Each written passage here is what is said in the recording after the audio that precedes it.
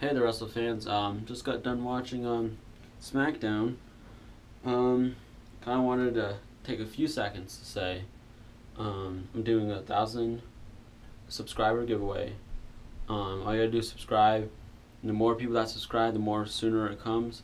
I'm gonna give you a commemorative championship belt. So that the first 1,000 subscribers would obviously enter in that chance to win the championship belt. And also 500 subscriber and doing the plaque giveaway. So subscribe to my channel for more content. Look at my other content that I have. I do 2 uploads a day. And now let's get into the review. SmackDown starts off with Roman Reigns on his way to the ring with the championship with new side plates. Sheamus says, Roman, you're under investigation, basically saying he's suspended. It's over a dozen security guards trying to take Roman Reigns out because I guess he's not allowed to be in the ring, be in any buildings until investigation's over.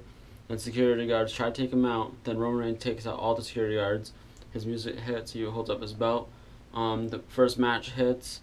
Ryback versus Del Rio. Del Rio wins by submission with a little bit of help. I get a 6.6 out of 10.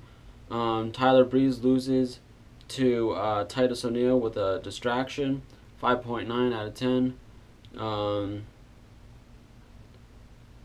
New Day versus the 𝓔𝓻𝓲𝓬s. 𝓔𝓻𝓲𝓬s beat them. That was probably a good match. 6.9 out of 10. 6.7 out of 10 for Becky Lynch versus Brie Bella by submission. Those 3 matches in a row were a little bit of help. Del Rio got helped by 𝓔𝓻𝓲𝓬s.